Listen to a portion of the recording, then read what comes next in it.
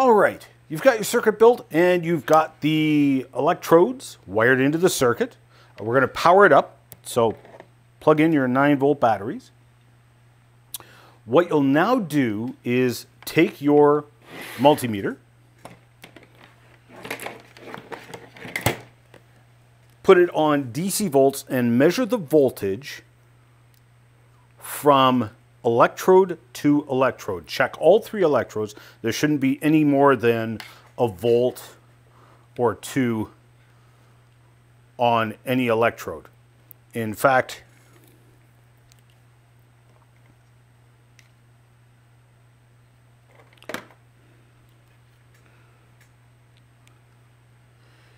it should read less than half a volt.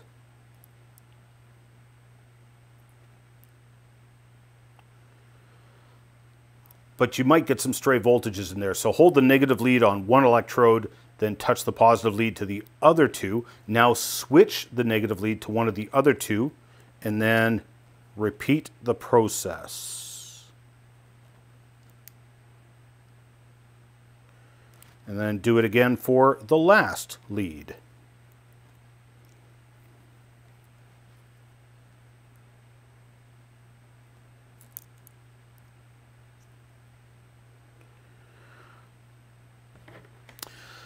Okay, so now you know you haven't made a major goof somewhere at least, and when you wire yourself up, you're not going to get that wonderful sensation of electrons crawling through your skin. So go ahead and hook up the electrodes in place on your arm.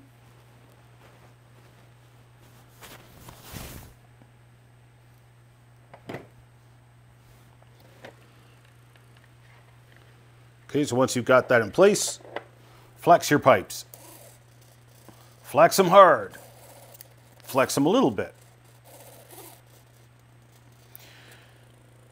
See how well you can control the position of the servo. Now, if your servo is not moving, we'll go to troubleshooting. If it is working, awesome. So let's say it's not working. If a circuit is not working, what's the first thing we always check? The power supply. First, check all your battery leads. Make sure you've got everything hooked up correctly. Second thing to check power-wise, did you reverse the connections on the op-amp? Remember, the positive supply is on pin 4, the negative is on pin 11. It's easy to get those 2 reversed because most microchips, the positive is on the top, negative is on the bottom. Do you have the negative wire from your 6-volt battery pack connected to ground? You didn't accidentally connect it to the negative 9 volts of the dual supply, did you? And your battery pack is turned on, correct? Now, break the circuit down into sections. It's easy to get the inverting and non-inverting inputs mixed up. Double check your wiring. Make sure you have the resistors and the wires going to the right pins on each of the op-amps. Notice that the op-amps are wired in a pattern going outward from the center. From the middle pin, you have the non-inverting pin, then the inverting pin, then the output of the op-amp. Another thing, play with the gain. I found the gain was really sensitive, and if you turned it too far, you lost all functionality. Try adjusting the gain and seeing if that helps.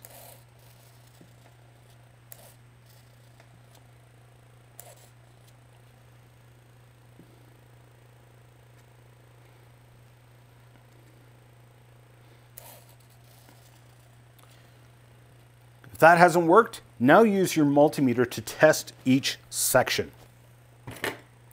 You'll need to keep the electrodes wired up for this because you actually need to test the functionality of the circuit.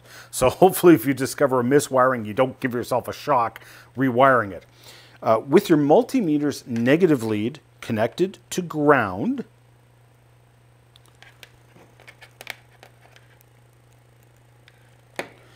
put your multimeter on AC volts.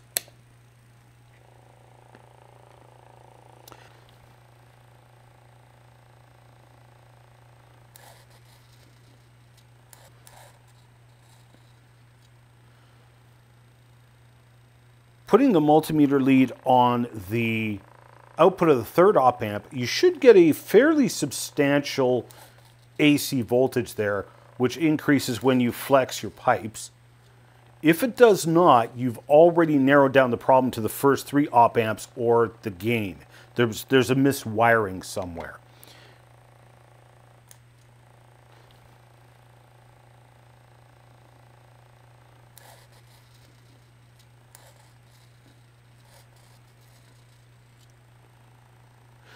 Did you use the correct value of resistors?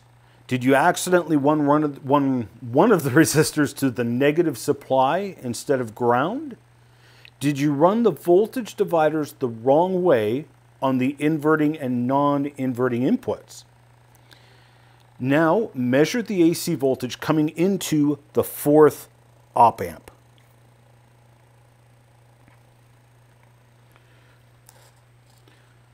Okay, you should have a good AC signal of at least several millivolts.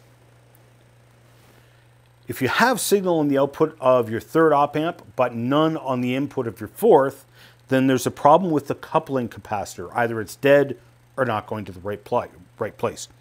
You should now get a very significant AC voltage coming out of the 4th op amp. At least several volts. If not, check the resistor setup. Did you use the right values? Did you get any of the pins mixed up?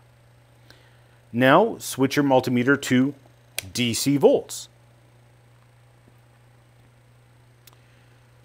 And measure the voltage at the big honkin' capacitor. That should show a very responsive voltage going up and down as you flex your pipes.